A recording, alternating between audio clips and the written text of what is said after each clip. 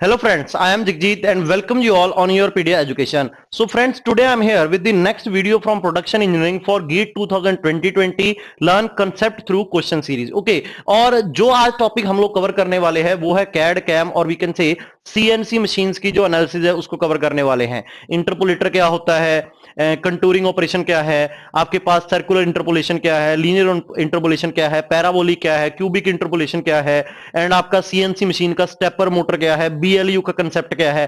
तो जितना भी ये पार्ट है टोटली आपके कंसेप्ट, कटर ऑफसेट क्या है जहां से क्वेश्चन आता है, जी कोड एम कोड क्या है, तो टोटली आपका होलिस्टिक एक रिवीजन हो जाएगा CNC का NC का। ये कुछ जो आधे घंटे का वीडियो होगा आपको उसको देख के। ओके, एंड नेक्स्ट कुछ आने वाली वीडियो के अंदर मैं आपका जो कमेंट में कुछ डिमांड आई थी दैट मशीनिंग टाइम कैलकुलेशन, उसके ऊपर एक वीडियो, तो उसके अंदर मैं पूरा machines, milling machine, lathe machine, drilling machine, उसके डिफरेंट शेपर मशीन, ये चारों मशीन्स को कवर करने वाला हूं। उस वीडियो को भी देख लेना। एंड इसके बाद प्रोडक्शन का मोर और लेस मेट्रोलॉजी का एक वीडियो बचेगा, उसको कवर करने के बाद हम लोग टॉम के ऊपर मूव करेंगे एंड पैरेलली मैकेनिकल वाइब्रेशन भी स्टार्ट करेंगे। Okay, now let's start with this video. So question number जो 1 है आपके पास, numeric control can be applied to drilling machine, assembly, inspection, all of the above. सो इसका answer आपने देना है, थ्योरेटिकल क्वेश्चन है ये। Question number 2, in CNC system the interpolator required to produce complex surface contours is.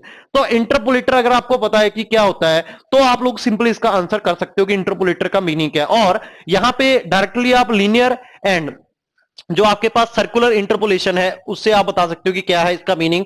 And next question, straight cut NC is a example of incremental positioning, absolute positioning, continuous path positioning, point to point positioning।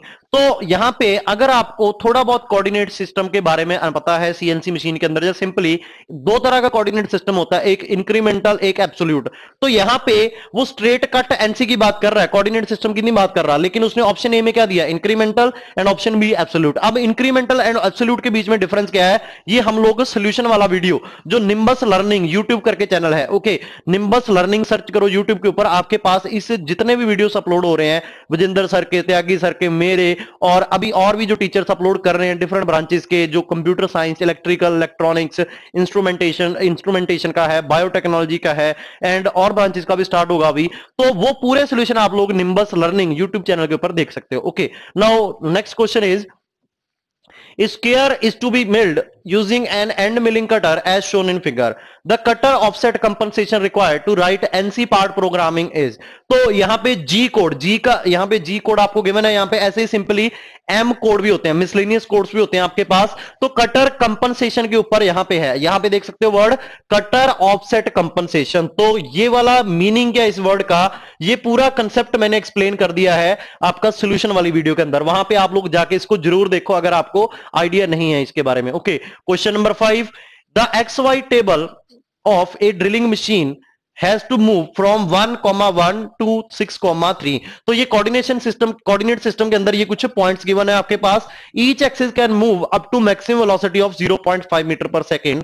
The required time, travel time, कि जब tool आपका ये वाले point से यहां तक move करेगा, and each axis, x axis and Y axis 0.5 metre पर सेकेंड की स्पीड से मूव कर सकती है। तो बताओ कितना टाइम लगेगा टूल को मूव करने के लिए। यहां पे एक सिंपल सा एग्जांपल है, speed equal to distance by time और डिस्प्लेसमेंट बाय टाइम, आपके पास velocity equal to displacement by time.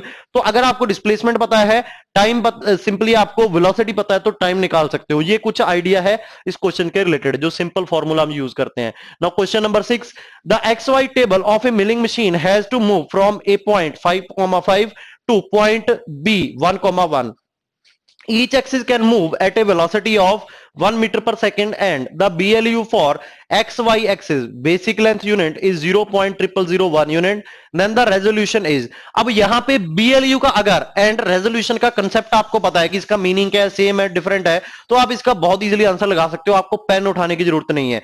But BLU का मीनिंग क्या होता है, प्रैक्टिकल मीनिंग क्या है, वो आपको पता होना चाहिए, इंटरव्यू के हिसाब से बहुत इंपॉर्टेंट है, और वो मैंने एक्सप्लेन कर दिया है सोल्यूशन के अंदर। ओके, दैट कैसे आपको मशीन को सिलेक्ट करना है depending upon BLU। Question number 7, A CNC milling machine has to cut A slot located between 0.00 and 4,3 on XY plane where dimensions are in mm if speed along the slot is to be 0.1 mm per second, the axial velocities are।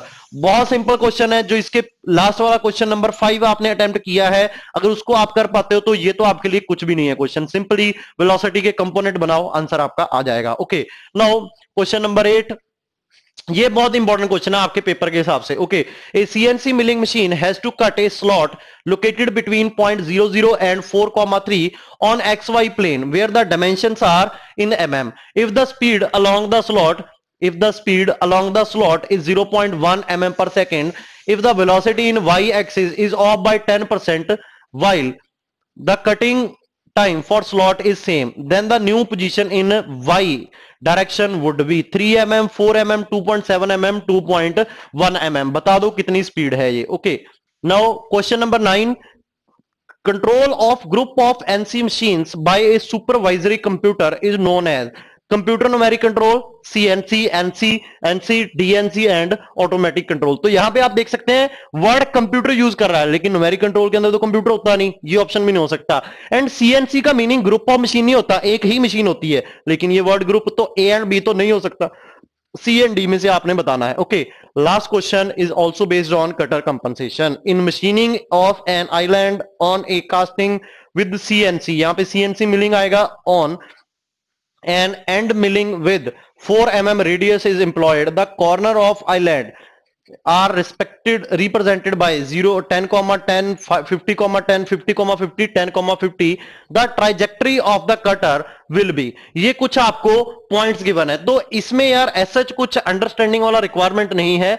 अगर आपने जो question आपका जो cutter compensation वाला जो second और third question था, मैंने आपको पहले सॉल्यूशन वाले वीडियो में एक्सप्लेन कर दूंगा मैं आपको, अगर वो आपको पता है तो 10th क्वेश्चन आपके लिए कुछ भी नहीं है, बहुत इजी क्वेश्चन है। ओके, लेकिन ये याद रखना कि कटर ऑफसेट जो है बराबर होता है रेडियस के। ओके, जो रेडियस के बराबर ऑफसेट करते हो। एंड फ्रेंड्स, नेक्स्ट कुछ आने वाले वीडियोस के अंदर बहुत इंपॉर्टेंट टॉपिक, जैसे जायरोस्कोप का डिमांड था तो उसका मैं थ्योरी भी एक्सप्लेन करने वाला हूं। सर डायरेक्शन नहीं समझ आती, क्यों है, मैंने एक डिस्क को किया, ऐसे रोटेट करना स्टार्ट कर दिया, नीचे क्यों नहीं गिर रहा, इस डायरेक्शन में क्यों मूव किया, इसमें क्यों मूव किया, वो एक्सप्लेन करूंगा डिटेल के अंदर। एंड कैम का कुछ थ्योरेटिकल पार्ट ले लेंगे, और कुछ टॉपिक्स हैं जो इंपॉर्टेंट, जो आपको भी लगता है कि सर ये होना चाहिए। और दूसरा मेरे दिमाग में आइडिया क्या आ रहा है कि अगर गेट का कुछ कंसेप्चुअल क्वेश्चन जिसमें अभी तक क्लैरिटी नहीं होती बच्चों को, और स्टूडेंट का क्या मेंटालिटी रहता है कि जो क्वेश्चन नहीं आया उसको रट के चले जाते हैं, लेकिन उसका कंसेप्ट क्लियर होना बहुत जरूरी है। तो अगर आपको कुछ लगता है कि ऐसा कुछ कंसेप्ट वाले क्वेश्चन डिस्कस करने चाहिए इस वीडियो के एंड के अंदर, या अलग से एक वीडियो अपलोड करना चाहिए, तो वो भी मेरे को कमेंट करके बताओ। नेक्स्ट वीडियो के अंदर मैं अपना ईमेल आईडी प्रोवाइड कर दूंगा, आप वहां पे क्वेश्चन सेंड करो, मैं उसका सोल्यूशन आपको करवा दूंगा, किसी भी सब्जेक्ट का कोई भी, I can handle it. Okay, thank you friends, and we will meet in the next video. Thank you.